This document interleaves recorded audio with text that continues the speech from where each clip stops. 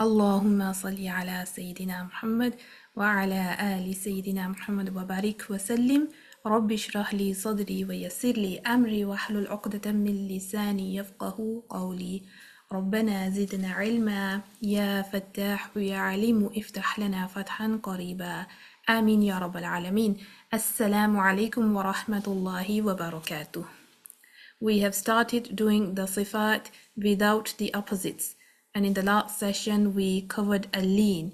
In today's session, inshallah ta'ala, we'll cover the next sifa, which is called as-safir.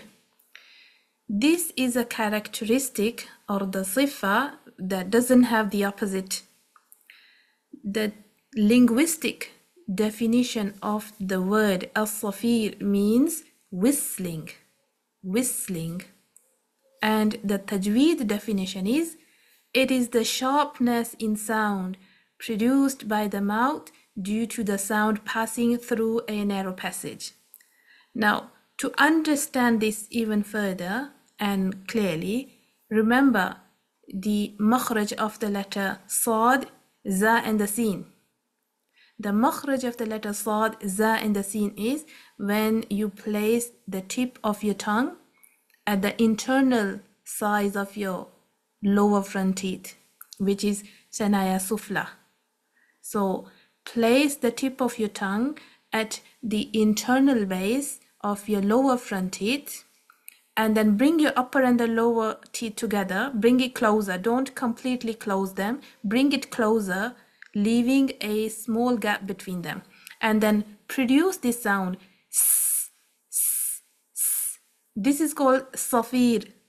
Yeah, this sound is called whistling, safir. In Arabic, we call it safir. In English, it's called whistling. This is a characteristic of the three letters, sad, za, and sin.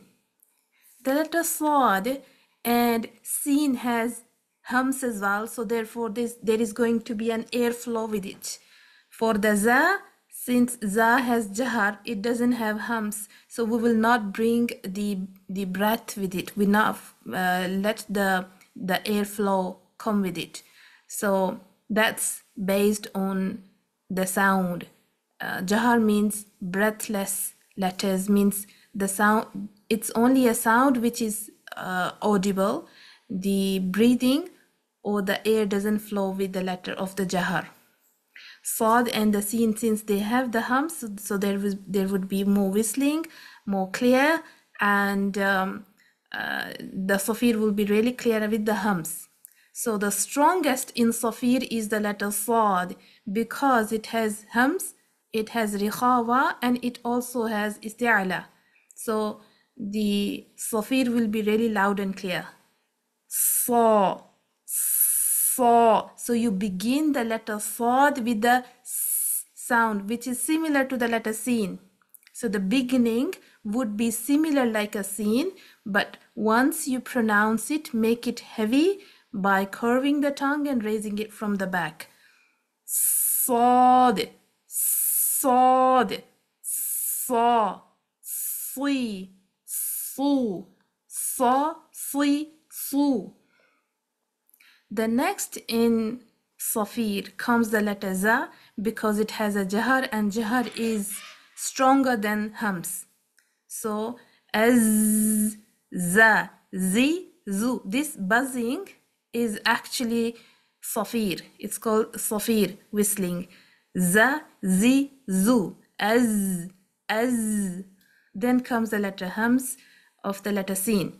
So as, sa, si, su. Sin has a hums and hums is weaker. Hums is a weak quality. It's a weaker than isti'ala and jahar. So this is the order how we apply it. I hope this is clear. You will understand the safir, that you need to begin with the whistle sound when you're pronouncing these letters from their right makhraj, inshallah ta'ala. Assalamu alaikum wa rahmatullahi wa barakatuh.